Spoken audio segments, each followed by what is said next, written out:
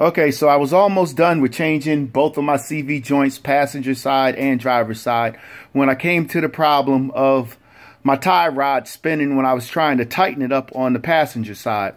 So I looked on YouTube, I looked at all these videos. I wasn't able to find anything that really helped me out.